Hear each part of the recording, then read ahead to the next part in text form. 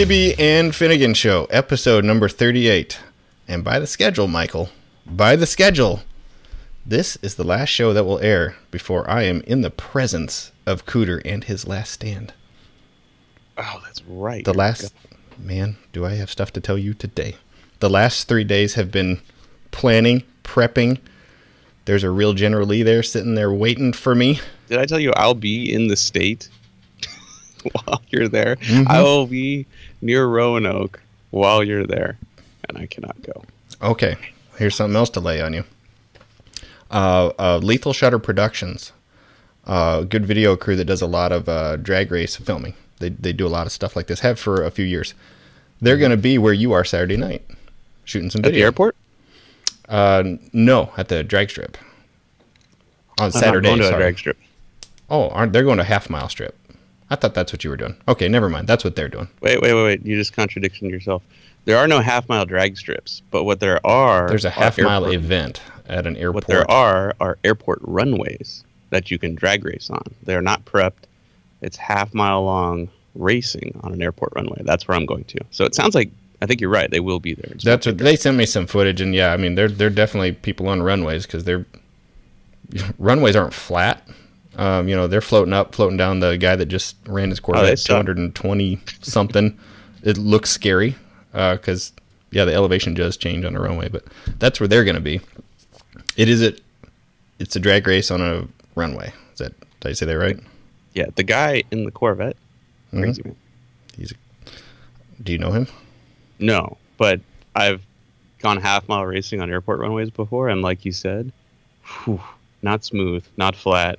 So to go 225 in a Corvette on a surface that I would wager changes elevation at least 3 feet throughout the run, at least. The in-car video that they shoot, so they have cameras kind of everywhere. Mm-hmm. He's strapped in, but you see the car go. Yeah. At over 200, and man. Oh God. Okay. Anyway, they're going to be there Saturday. On their way home, they're going through Cooter's Last Stand. So they're coming on Sunday, and they're going to help us shoot some video there. Of course they are. Of course they get to go.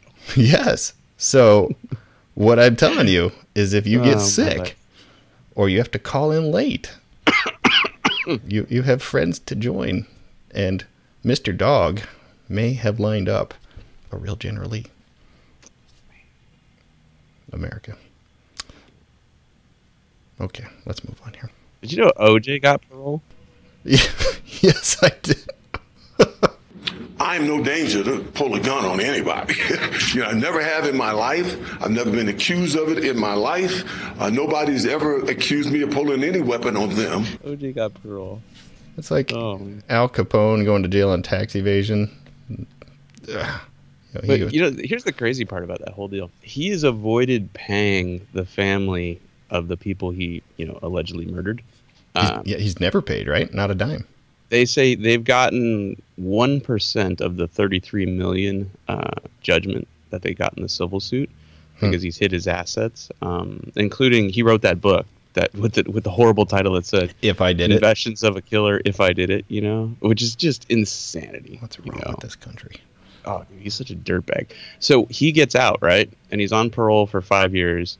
And he may even get to move home to his mansion in Florida, where he will get a $25,000 a month pension from the NFL that they cannot touch. Why? Imagine that, dude.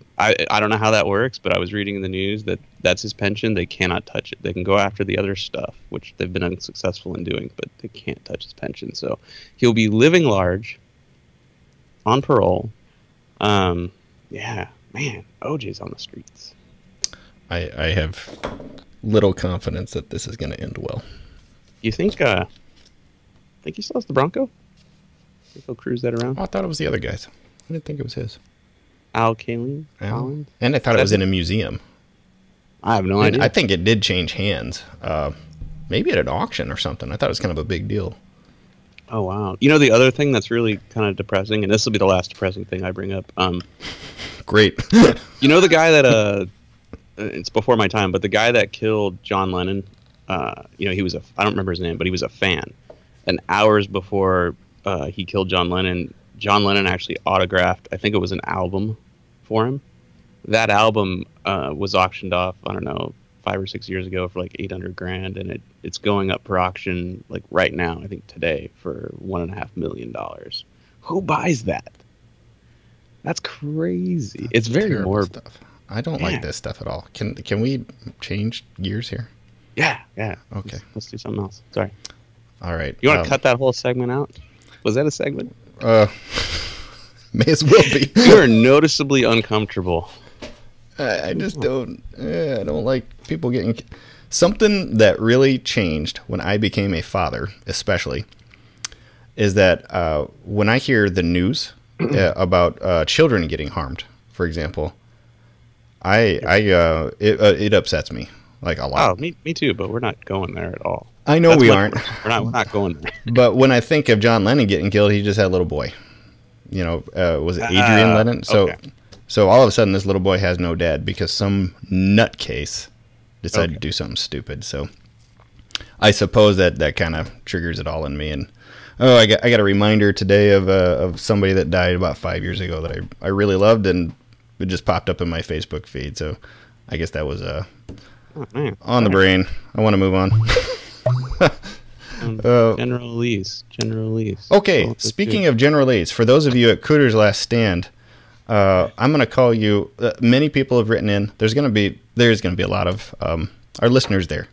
So we're going to call this the Kibbe and Finnegan Show News Team, and because of that, I have an intro for them. Check this out. If I'm going to do this, I'll need my news team at my side.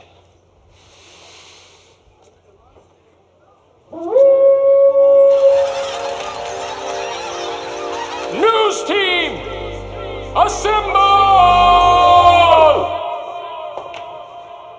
Here, huh? So. Oh. Hi. Didn't see you there. We've been here literally the entire time you have. I'm a little embarrassed. So, Kibbe and Finnegan News Team, email me as soon as you hear this show. In the subject, put Cooter's Last Stand, something like that, so I can identify it. I would love to meet you guys while we're at the event. I'll get you all. I'll bring Finnegan autograph stuff. I'm sure I can do that. I know a lot of you. He's gonna forge my name on everything. I've got a couple of your signatures on something. I'm sure I can do it. So I'll have plenty of FSM gear. It's $90 a hat. No problem on that. Anything you want, but I really would like to meet you. And there's also a Groupon out there if you all want to meet Kibbe, you know, because he won't just stand around and let you talk to him. He's kind of a big deal, but you can get a Groupon online for that. Yeah, $25 a person is what I pay. But John Matola is a listener. Okay, John is the guy that emailed us a long time ago and said, "I'm restoring this charger. Should I paint it like a General Lee?" And we said, "Yeah, do what you want." I believe he'll be there with his really beautiful charger. So I want to see this guy and I want to see this car. So I'm excited. I am bummed that you can't come. But let me see if I can persuade you. Actually, let me see if Cooter or Enos can persuade you. Here's Enos trying to persuade you. Here we go. Hey y'all, this is Sonny Schroyer, Enos of the Dukes of Hazzard. Hey, y'all come out to Cooter's Last Stand. It's going to be in Luray, Virginia, July 29th and 30th. July 29th and 30th. That's right around the corner. Y'all be there. Now, Cooters and the country, we love you. We love you, and we'll see you there. Oh, man, I'm so bummed out. How do I convince the producer and people that own Roadkill that it is humanly possible to come to Cooter's Last Stand, because we'll be in the state and film there and blur out every single rebel flag? I don't know. I know you can convince them of that? Because literally a stupid flag is what's stopping me from going to Cooter's Last Stand. Can't you take a vacation day? No, I'm working, dude. I gotta go. Well, and it's hard to call it work, but I'm literally filming Roadkill in Virginia at an airport, and we're going half-mile racing in an El Camino that we found on Craigslist instead of going to Cooter's Last Stand. And I'm saying detour. We should take a detour. You know, people get lost, Mike. It happens. I know, but they can't get lost and show it on video. They just can't. One more poll. Hey y'all, it's Ben Jones, Crazy Cooter coming at you, inviting you and yours to join me, Miss Alma, and the entire cast of the Dukes of Hazzard for Cooter's Last Stand, July 29th and 30th. Stars, cars, music, gonna be a lot of fun. Hope to see you there. Wait, you said the entire cast? Tom Wopat, John Schneider? Mm-hmm. Oh, man. Catherine Bach. Everybody that's alive, I guess I should say. Oh, man. I'm getting media passes. Just telling you. Look, I'm a Christian. I know how guilt works. I'm going to lay this on for... I'll text you. There's nothing to do with guilt. You're just making me, jealous. That's all. Okay. Which is very unchristian. What are you doing? You have to go save about 27 Hail Marys for all the just, jealousy you put in there. I don't know how to do those. Are you Catholic at all? Is that the... Sort of. I don't know how to do them either. I don't. I live across the street from a Catholic church. I run my car in their parking lot all the time when I'm testing stuff. Good people. Donuts for God. All right, like it. I've tested a lot of brakes in there. That's just. It's a sending great big smoke signals to heaven. Many times. Nice. Cool. Well, yeah. If you're going, shoot me an email, robert@themusclecarplace.com. No, I won't have any Finnegan gear with me, but I know where you can get it. FSM Garage, is that right? That's where I get all of my Finnegan gear. I got it from me, but okay. Yeah, well, you're the person I know with it. So, alrighty. Last week I told you, and I think we shared in the show. I went on the Murph and Andy show, KXNO Radio. Yeah, I listened to it. That was great. Man, it was so much fun. Turns out you know a lot about cars. Or you know how to operate Google. More of that. What was kind of neat to find out is that how we do this show is almost exactly how they do it. There's one guy with a set of producer notes, and the other guy is you. He's just cold, shooting off the hip, and nobody knows. Mike has nothing in front of him here. He's doing this, as the crow flies. So my laptop is sitting on my toolbox, and I'm on a rollaway in my garage. It was really fun. I got a little seasick watching their producer though, because we do this recorded, and then Bernie, our audio producer, and then Kirk and Michael, the video guys, they put this all together after the fact. It's pretty close to what we're doing right now, but it's not exactly the same. Mm-hmm. They're doing it live, and their producer, I sat in with the producer during their second hour of their show. So whenever they have audio drops, they kind of cue it up. He knows what's coming, and they point through the producer's window. He drops it in there. So I was sitting in there. He was producing their show, posting the first hour podcast. He had a live feed coming at 4 on an ISDN line that he was talking to. He had one earbud in because he's a third voice in their show, which I'd love. I'd love it if Bernie were on the show while we're doing this. Yeah. And then he was talking to somebody else in a control room who was patching a server, and he had a full conversation with me. He was doing all of this, and it never stopped. He did it for like 30. I eventually left. He was still doing it.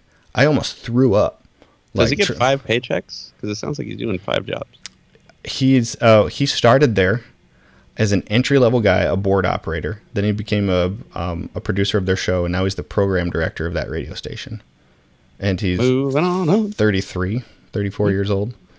But it was cool. Someday, though, when I left there, I remember thinking, man, we're going to do this live someday. Live would be great. This is us in the same room would be awesome. That we're going to get there. I'll even put pants on. What do you have on now? Not the pants. Shorts? Get that picture out of your brain, I dare you. I'll bet your butt is just furry as all get out, too. I'll bet. Just gross. Yuck. Dude, I'm part Yeti. Anyway. The benefit of that is when I'm like 80 years old during wintertime, I'll sit on the toilet seat and won't be cold. We got one of these toilet seats. It's not a cold thing, but it's an auto, kind of has a dampener in it, so it doesn't, slam shut. Man, that's nice at 2 a.m. Like when you go take a leak and you just tap it and it kind of slowly closes. Does it automatically sense when a male enters the room and lifts itself up? No, it doesn't. Because that's the technology we need. Think about this. You ever notice women always get mad if you don't put the seat down? When are they going to start putting the seat up when they're done? For us. I think it should go both ways. It is funny you mention this because the Japanese toilets, have you ever seen a Japanese toilet? ever been to Japan. These things are high tech. You sit down on a Japanese toilet, and it will operate all of the things you want to do there except wipe your butt. Like, it'll sit down, it'll warm water in a separate container for spraying of your butt after you're done pooping. There are different buttons to push for cleansings, and then when you're done, you wipe your butt and you leave. I kind of hate it when you drop a bomb and you get backsplash. So I don't know if I want them spraying my butt. Oh, well, this is like their version of the bidet, I think. Yeah, I don't know what that is either. It's also a butt sprayer. I've read about this. I don't know about it, of course. Yeah. Have you been to Japan? Have you done this? I'm just telling you. What, do they give you towels? No, it was normal toilet paper. That's weird. The Japanese know things. Maybe. New segment. This day in history. This day in history. Actually, an old segment. And this is actually yesterday in history, and this has something in it you're gonna like. July 20th. Another segment we'll do once and then not do next. No, we've done this day in history before, so this is on its like third go around here. But this day in history, July 20th, 1969, this happened. It's one small step for man, one giant leap for mankind. Neil Armstrong, Buzz Aldrin walk on the moon. Yeah. So allegedly real. Allegedly real. I was talking to my kids about. Also, my parents were married on the same day, 6 years prior. But I was talking to my kids about this, and I said, 1969. What happened on July 20th, 1969? And they said, "Is that when the General Lee was made?" Like, those are my kids. Very good. Right there. Okay, Neil Armstrong and Buzz Aldrin were the astronauts that went down to the moon in the lunar lander. Circling the moon was the third astronaut, Michael Collins, in the Apollo, the command module. Michael Collins' wife was, I think, Phyllis, something like that. Guess what her maiden name was, though? Diller. Oh. Although that would have been hilarious. It was Finnegan. Ah, really? Yeah. Man. So you might be related somehow to an astronaut. I read somewhere, and I don't know if this is just fake Facebook news, as most things are. I read that after the moon thing, Buzz Aldrin was kind of a failure. He was like a Cadillac salesman, got divorced once or twice, like couldn't sell a car, got fired. Like, you know, he wasn't replicating the success that he had on the moon, basically. But again, I don't know if that's true. I haven't researched it because, like Kibbe said, I'm ill prepared for these things. I'm not ill prepared. It was a compliment. Doing stuff off the cuff. We go to the Oshkosh Air Show every year. So I've been going to this air show with my dad since I was 10. It's in Oshkosh, Wisconsin. It's kind of like SEMA for general aviation people. But it's, how many crashes? There's usually one a year. Okay, mm-hmm. So things happen. Yes, they do.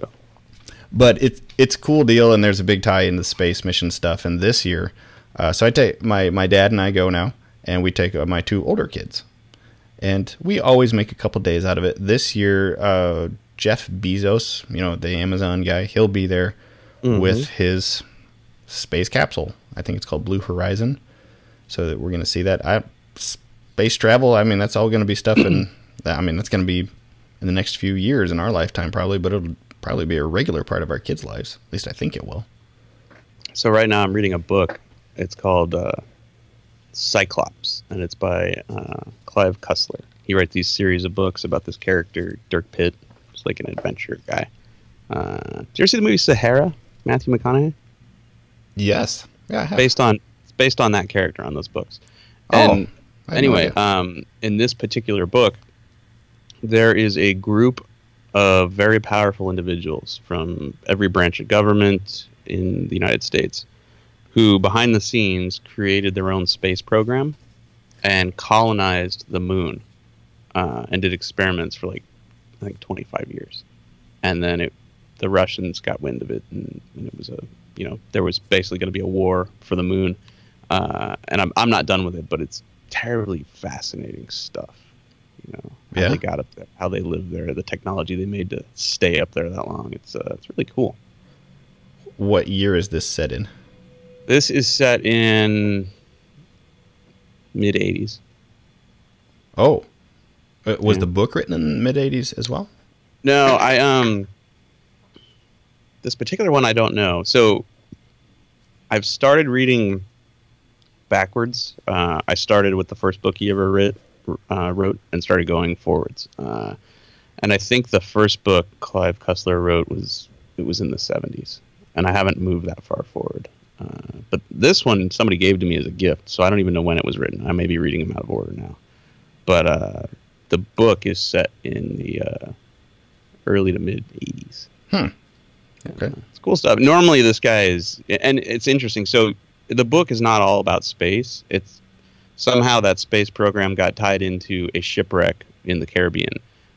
This guy, Dirk Pitt, who's the main character of the book, he works for the National Underwater Marine Agency, and he's constantly investigating shipwrecks and how that all ties into history and all that sort of thing. And this time it ties into space somehow. So it's all over the place, but it's really interesting. What you read a lot? I mean, do you tend to read more fiction type stuff, or do you read for education? Like, what do you have a pattern? So I read on airplanes, and I'm on an airplane every couple weeks. So I've always got a book with me on an airplane to pass the time. Before I had kids, I read a bunch of magazines, which is why I know a little bit about a lot of things. And I read everything, like import tuner magazines, off-road magazines, boats, hot rods, muscle cars, just anything to get my hands on. I just read. It was interesting to me. And these days, now that I have kids and a YouTube channel and cars to build and all that, I don't have time to read at home unless I'm on the toilet. So usually I'm reading a book on an airplane or, on the toilet till my legs fall asleep or one of the kids comes and finds me. Yet another reason to have that washing toilet to give you a little more time. Why is the water running? Boy, Mike's been in there for about 5 hours. Another minute. just have I ever told you my leg falling asleep on the toilet story? Yes. This was the Craigslist thing? Like you're... Wait, what? No.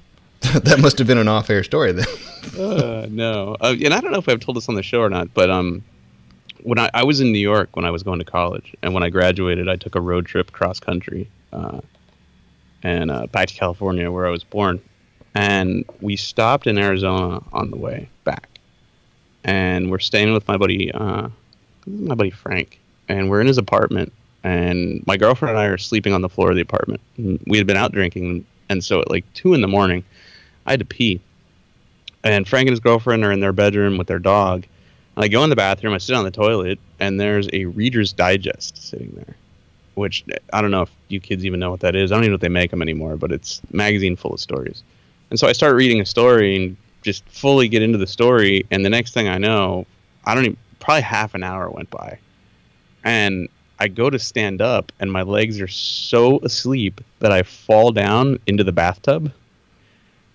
Still before I had a chance to pull my pants up. Yes. And so I fall into the bathtub, boom, and just wake up the entire apartment. Dogs barking. And I can hear them calling my name, going, Mike, where are you? But I'm in the tub with my ass in the air and, no pants on, so I don't say anything. Yeah. Dude, I don't say a thing. I just sit there, dead silent. And I sat there for like 10 minutes till they all finally went back to sleep. I could hear them talking, like maybe I walked down the street to the bar or something. And it took probably another 20 minutes before I could get my legs working to get myself out of the bathtub. And I pulled my pants up and crawled back into the living room, laid down next to my girlfriend. She's like, "What did you do?" I'm like, nothing. Just been out walking around. And now you're a huge star. So stay in school, kids. Moral of the story is Reader Digest bad. Reader's Digest caused me to fall down in my tub. Let's do an email here, and then we'll move on. This whole show has been about toilets. This one ought to get it off the John. Whoop. Hang on. That's how you know we're doing this live. For God's sakes. I'm going to have to take that one later. All right. This is from Andy McCurdy. Andy says, guys, I have finally gotten caught up on the podcast, and I wanted to share a few thoughts I had. First of all, paint a Charger like the General Lee? Heck yeah! And I bet the attention that car would draw would get great fans of the show and fans of Chargers too. Just be ready for the attention of fans who want to get pictures with the car. And I'm kind of skipping through here. He says, I can somewhat understand why people are offended by the Confederate flag, but this is a TV car, not a racism item. And I think we chatted about this in the last show. Yeah, we have a lot. It's just, you're going to run into people who have no idea that's a TV car. They're just, a lot of people are professionals at being offended by things. They look for stuff. So, yeah, FYI. You're right. That's a good way to put it. Professional wusses. Professional wusses. Show format, I love it. Don't change a thing. But what should you do after the Dukes? I think Knight Rider, A-Team, Airwolf, MASH, possibility of Chips, Smokey and the Bandit in depth, which we already did. Gun, 60 Seconds, Bullet, Fast and Furious series, Catch Me If You Can, not the Leo DiCaprio version though. Oh, I thought that was good. And on and on and on. Time to end the novel, Andy McCurdy. I look forward to the next show. Thanks, Andy. Yeah, we'll never run out of stuff to review. Since we did, what was that awful film you made me watch? Magnaflux? Megaforce. Megaforce. Bostwick. Come on. Daily, I get an email from somebody with 5 movies they want. I'm just, one of them Megaforce, because we can do that again. No, that one's, I'm not even going to say it out loud. That's a never again type thing. Boy, have I got something for you later. Barry Bostwick, though. Barry Bostwick was in a movie later with Leslie Nielsen called Spy Hard. Oh, yeah. There is some line of thinking that the orange 68 Charger in Spy Hard might just be the very last screen used generally ever. Oh. And it's out there somewhere. It never made it back to Warner Brothers for use in the TV reunions or the movies or anything. And maybe I shouldn't be sharing a lot of this here, but there were 2 General Lees left that Warner Brothers kept, and the other 17 were sold. One of those General Lees is just disappeared into the ether. Dun, dun, dun. Mm-hmm. It could be that one out there. Maybe I got it. If you had it, I would just be so upset. You wouldn't tell me that? You'd be happy for me. No, I'd be very upset you hadn't told me about it. No, I have no Charger. Oh, I like junk, though.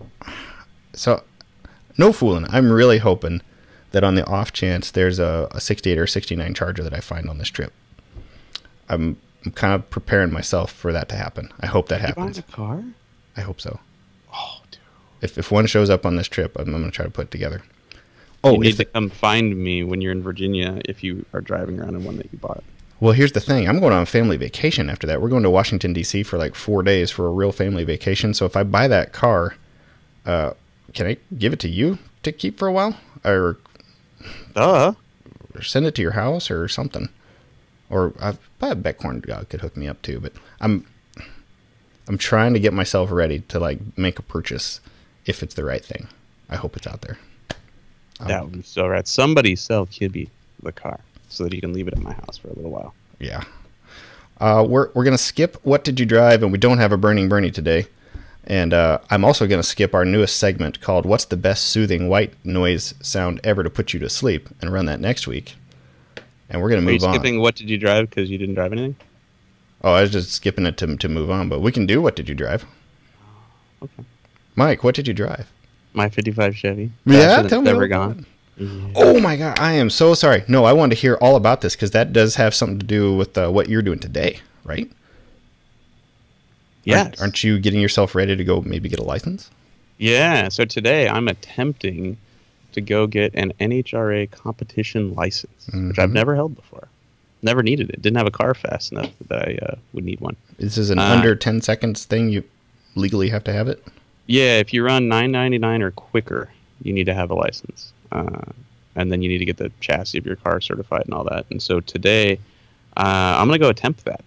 Because the last time out in Blasphemy, I made the laziest pass ever, and it went 1022 and 135, and there was a lot more left in that car. And I thought, well, all right, we're close enough, so I'm going to put some new gears in it because what I discovered the last time I drove the car was that I'm ending up in 5th gear well before the finish line of a 1/4 mile drag strip.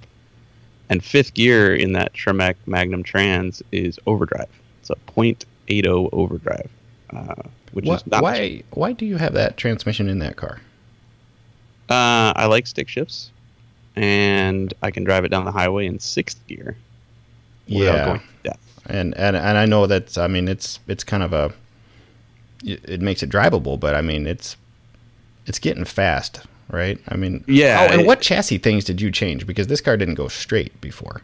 Yeah, the car never went straight. So for those of you that don't know, we're talking about my 1955 Chevy Bel Air, which has a Jim Meyer Racing tube chassis in it and a straight front axle. And the car is built with a gasser style, which is a class run in the late 60s for cars that ran on gas. Some of them were supercharged, some of them were not. But they're straight axles. The nose of the cars are lifted up into the air. Back in the day, the tire technology sucked, and they did that for weight transfer and trying to gain more traction. So my car is built with modern parts so that I can make it semi-reliable and drive it down the highway every day. But it looks like an old race car. And what did I change? You're right, because it never went straight. I have done a bunch of work. I changed the rear springs. It's got a set of Viking coilovers on the back, and we changed the 350-pound springs that came with the car down to 150-pound springs. And then I bought a set of tires that no longer rub the quarter panels, and that was the big part. Oh, but that's a big help. Yeah, so the width wasn't the issue. I had plenty of room for a wide tire, but what was happening is the tires were ballooning at high speed. They were growing, and they were touching the front of the quarter panel, and that was what was causing the car to dart left and right on the racetrack. And did you have video evidence, or did you just look like it's rubbing, it's got to be that? How did you diagnose this? If you go back to the Roadkill episode where it's called Roadkill Takes America, I forget what number it is, but I drag raced the car against a Hellcat in Bowling Green, Kentucky, and there's slow-mo footage on the starting line of the tire hitting the quarter panel. And so I bought smaller tires. I went from a 30-inch diameter slick to a 28.5-inch diameter slick. Excuse me. And that fixed everything. And suddenly, before then, I'd never gone wide open in the car because it just wanted to crash. And so now I can go wide open, and there's still a bunch of work left to do to the car. Like that Magnum transmission is rated for 700 horsepower, and I make well north of that. And so at the wheels, you make like 8, don't you? It makes 800 at the wheels, and at some point that trans is going to explode. So I've never launched the car very hard. Like I launch it at like 2,500 RPM, and I granny shifted trying to keep the transmission alive, and it went 1022. And so tonight I'm going to launch it really hard and pray the trans stays together and try to get my license, which what I have to do is make multiple hole shots, a half-track pass, and then I need to go from start to finish in under 10 seconds, and they'll give me a license. So that's my goal today, and then at some point, I'm going to take that trans out of the car and put it in one of my other cars because it's going to explode, and that would suck. Put it in that El Camino you have. Yeah, the wife doesn't want to stick in that car. Ever since we got the Firebird, because the Firebird has a 4-speed in it, she loves driving that, and she likes the idea of the El Camino staying stock. Like, she would even prefer I take the forge lines off that car and put a set of chrome rallies on it, because then it would look like it did when her grandpa owned it, when it was new. I understand that, but it looks tough with those forge lines on it. Dude, it's rad. Yeah, that was a good choice. My definition of rad and my wife's are wildly different, though. Yeah, she's gonna win. Yep. Hasn't won yet. There's still no paint on the car. At some point, she will win. Yeah, eventually. Women have ways. Happy wife, happy life. Mm-hmm. That is for sure. Well,